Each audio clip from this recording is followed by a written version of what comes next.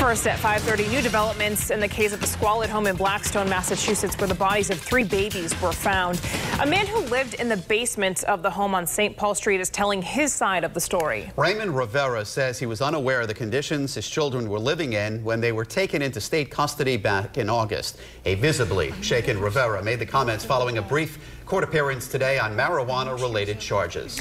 And tonight we're hearing more of what he had to say. Eyewitness News reporter Steve Nielsen is live in studio now with the new developments. Well, it was really just tough to watch. Raymond Rivera just couldn't stop shaking in court and after his hearing. This was the first time we heard his story and his version of what happened. Shaking, tears streamed down Raymond Rivera's face inside an Uxbridge courtroom. But he's not charged for the conditions inside the so-called Blackstone house of squalor. His girlfriend, Erica Murray, is. She lived in those conditions while he lived downstairs and says that he had no idea until they were kicked out of the house in August. I picked up Erica on the side of the road. I stayed at her parents' house, and I found out from members of authority on Tuesday afternoon.